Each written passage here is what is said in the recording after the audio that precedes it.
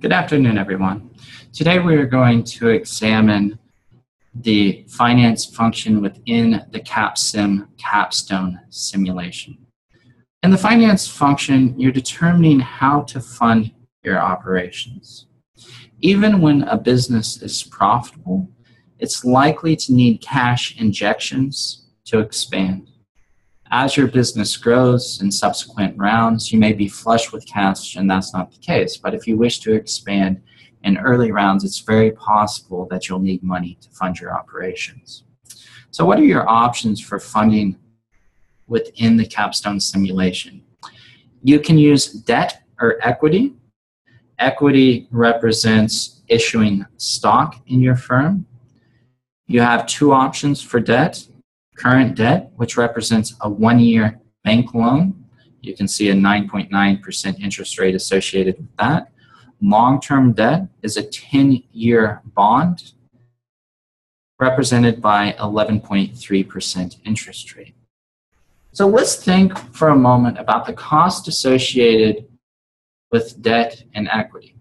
Beginning with debt, what is the cost associated with debt? Very simple. The cost associated with debt is the interest.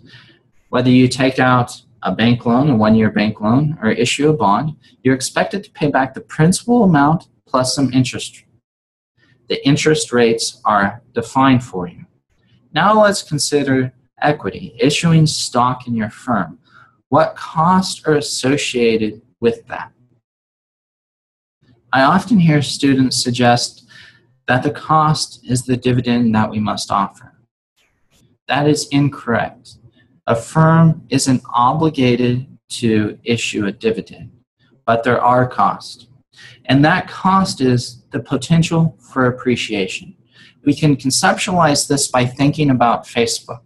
Initially, Mark Zuckerberg was seeking $1,000 investments in exchange for ownership position in Facebook. If you would have invested $1,000 initially, you'd be a millionaire today.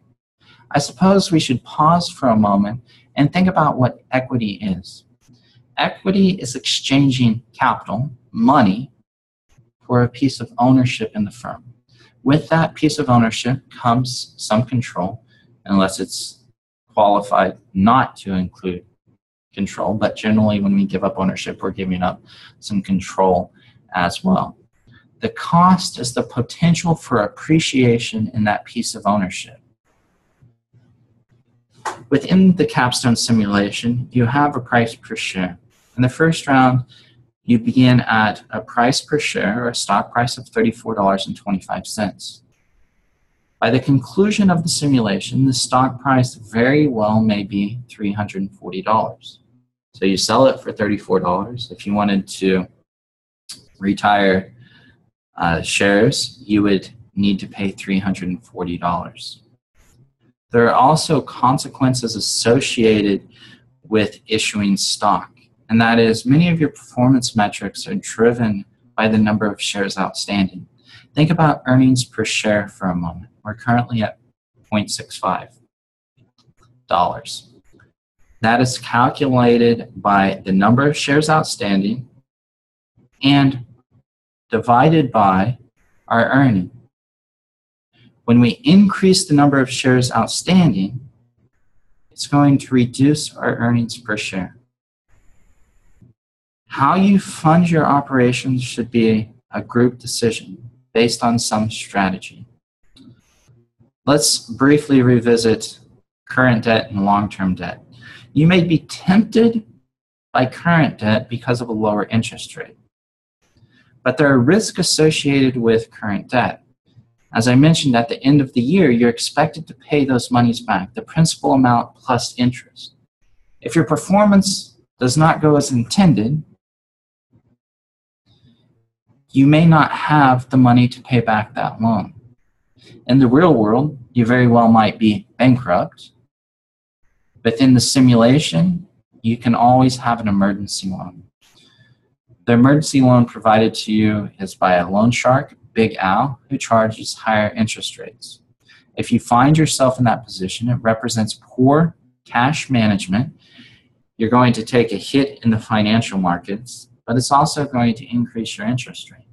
If you've shown an inability to pay back the money you borrow, people aren't as inclined to loan you money. You're going to have to pay for that money, more for that money in the form of a higher interest rate.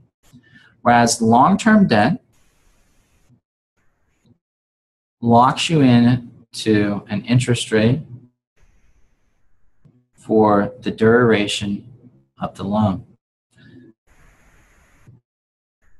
If you find yourself in a position where you're flush with cash, you can retire your debt, you can buy back your shares, and your current debt you always have to pay back at the end of the year.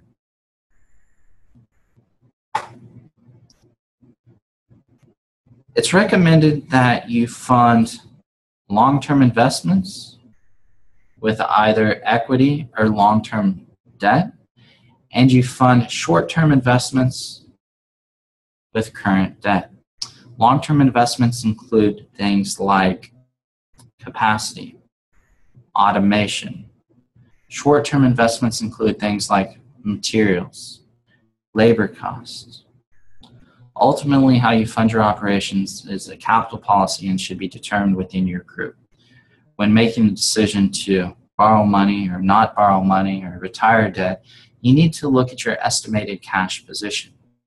You can see your cash position at the beginning of the year, or the end of the previous round rather, and what it's anticipated to be, or what it's forecasted to be at the end of this round.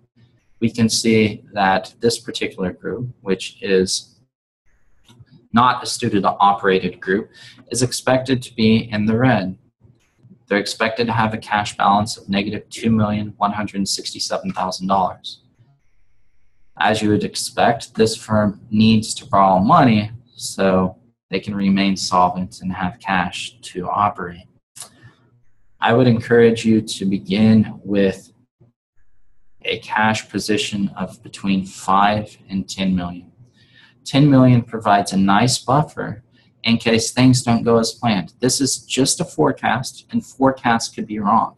Think of a scenario where you had forecasted your sales, but that forecast is inaccurate and you don't sell all the sensors you produce. That's going to put you in a position where you don't have as much cash as anticipated. So 10 million provides a nice buffer. You may think that you should have a lot of money in the bank and are issuing stock or taking on debt to have a big cash balance. That's poor cash management. I would love to have a big fat bank account, $100 million in my bank account. But there's an opportunity cost to holding that money. Rather than having that money idle in a bank account, I should be investing that money to earn a return on that money, to grow my wealth. So, 10 million is a good ending balance to begin with. You can adjust it up or down. In some cases, you may see that there's a lot of variance in your actual performance and your actual ending cash balance. So you want a bigger buffer. That's fine. Or if you're earning money, you may wish to save money to invest in the future. I'm not going to comment on the prudence of different strategies. That's for you to determine. But examine your cash balance. If you're in the red like this team, determine how you're going to get out of the red. Borrow money, issue stock, issue long-term debt, do something to get out of the red. The final decision on under the finance function is your accounts receivable and accounts payable lag. Your accounts receivable is effectively a short-term loan from you to your buyers, to the buyers of your sensors. Your customers want a longer lag. They want to be able to buy the sensor and wait longer to pay for that sensor. It impacts your customer survey score. If you reduce your accounts receivable lag It's going to reduce your customer survey score. Your buyers aren't going to be as pleased with you, and they aren't going to buy to the same extent. I'm not going to go through at what days will there be this percentage of drop. And that's recorded for you in the members guide, and I would encourage you to look at that. Your accounts payable lag is how long after you purchase inputs do you have to pay your suppliers. Your suppliers want to be paid. If you increase this accounts payable lag, you'll find yourself in a position where your suppliers don't provide the inputs. This is a problematic situation in that you'll be expecting these supplies, you'll have production scheduled, but you won't have materials to manufacture. You'll have idle workers, people standing around with nothing to manufacture. So again, look at your members guide and determine exactly, at how many days will there be this percentage decrease in the materials supplied to us. With that, I will conclude the discussion on the finance function in the Capstone simulation. Thank you for joining me.